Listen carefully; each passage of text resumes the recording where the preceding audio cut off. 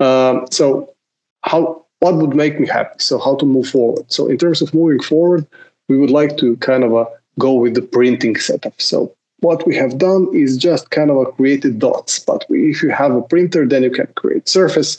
And of course, this is also very interesting from various aspects. I'm just gonna not go in various super obvious aspects of why sensor films or why printing films is great, but I'm just going to consider a dot. So we have a very, where is it?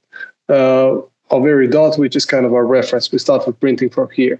And that dot, okay, it's there, actually can be very useful for flash DSC characterization.